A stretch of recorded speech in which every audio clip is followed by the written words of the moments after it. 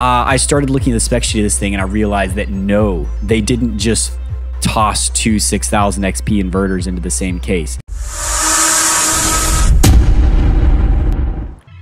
Man, it seems like it was just a year or two ago where we were looking at these grow watt inverters and we're like, man, 5 kilowatt inverter, 240 volt, throw a transformer at it, 6,000 watts of panels, stack it, can run my whole house off grid, which is cool.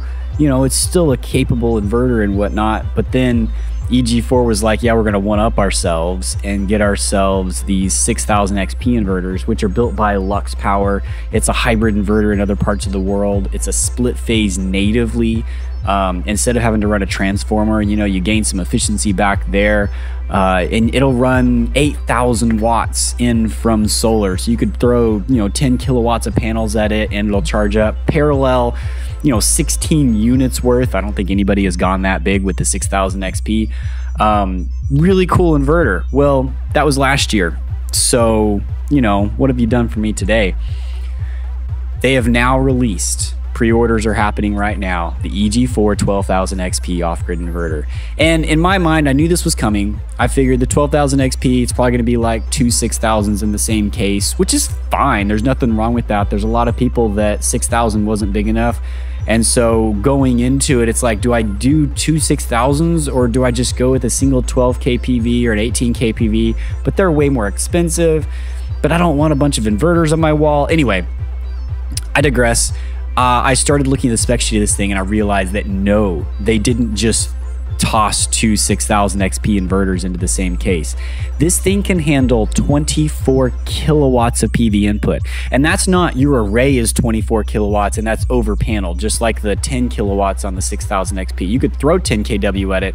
It's only going to use 8 of it, according to the spec sheet here, right? No, this is 24 kilowatts of usable PV. So it'll run 12 kilowatts of AC output and 12 kilowatts of battery charging at the same time. So they've got a separate number for how far you can over panel it. That's 28 kilowatts. So this single inverter, which is 2,500 bucks, you can put 28,000 watts of solar panels into. And it's just like, the magnitude of that, I think, just blows my mind, because like when I put solar on my house, I put 8.3 kilowatts on the roof, knowing that that was like low. I needed more than that for my house, but like that's a reasonable amount of solar to put on someone's house. If you're out in California without air conditioning, people out there have 2-3 kilowatts on the roof, and that can like offset their entire bill. Of course, here in Texas, in the south, or maybe up north if you got electric heat, you need more than that, and times have changed since 20 years ago when 2 or 3 kilowatts might cost you $40,000.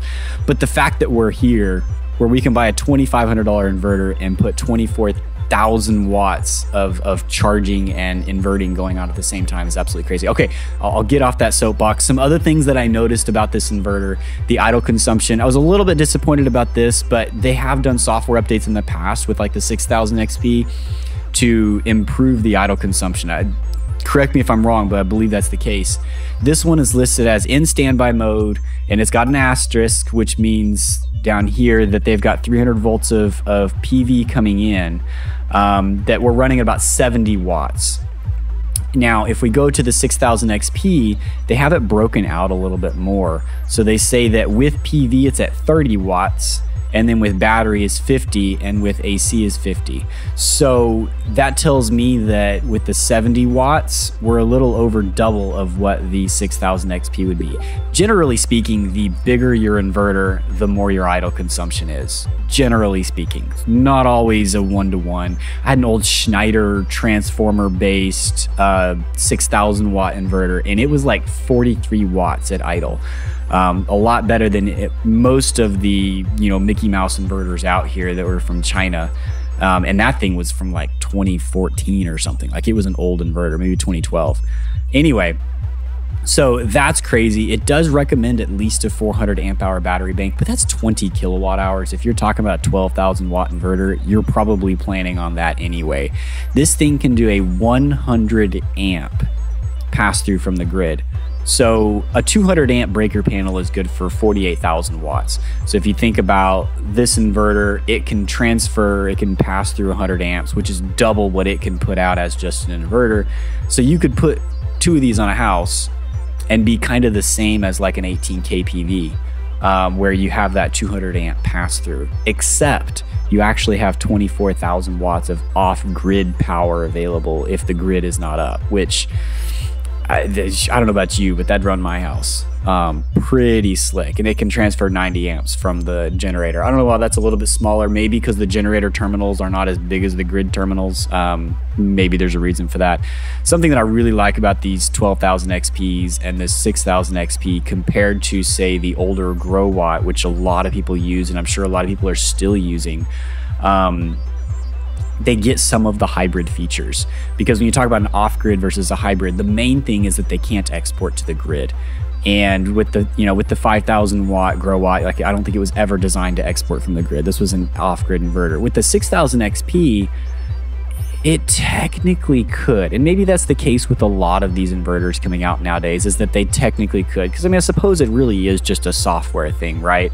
If it can ingest power onto a bypass, pass through in the inverter, then theoretically it could, export that power instead of just using it for loads on the load output side.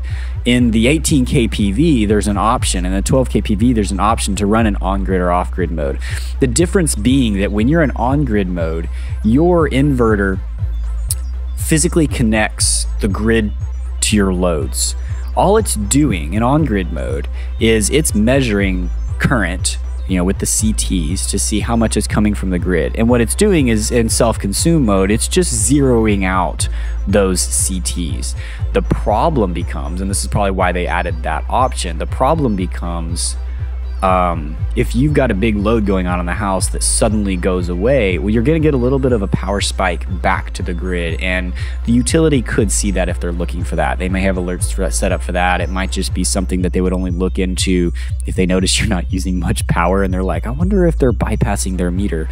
Anyway, so you can select that to be in off-grid mode, and what happens then is you have to supply all of the energy from solar and battery. You can't just pull a little bit extra from the grid. And someone correct me if I'm wrong here, but I believe this is right. So if you're in off-grid mode, it's either or. Either you're supplying all your power from battery and solar, or you're supplying your power from the grid. And it can swap between the two, which is how older style or a lot of off-grid like SRNE, Palomist, Renogy inverters would work. It's one or the other. And you can always do that. That way you can make sure that you're not sending power out to the grid. And probably what it's doing there is flipping a relay so that there's no grid. And it can always flip that relay back on if the battery state gets low and you need to transfer back to the grid. Much more like an automatic transfer switch than a hybrid inverter. I was talking about the 6000 XP in hybrids though. It gets some of the hybrid functionality. I don't think it has that functionality. I think that switch is permanently off. However, you can do things like AC couple now. So the 6000 XP just over the past couple months received a new update, firmware update, where you can AC couple grid tie inverters and add AC capacity to the EG4 6000 XP, which is something that I think is unprecedented with off-grid inverters. Like the Schneider can do that, but the Schneider is a hybrid inverter, even though it's used a lot in off-grid functionality, which is kind of what the 6000 XP is. So saying all of that, I like that we have hybrid inverters that are configured as off-grid inverters, because it gives us the ability to have better firmware for doing things that are kind of a little bit odd. So excited about the 12,000 XP. I think that's going to go over really well. If you want to see some more details on it, I've got the link down below to Signature Solar that you can get the spec sheet and the manual and go through that yourself. Thumbs up EG4. I think this product is going to go over well.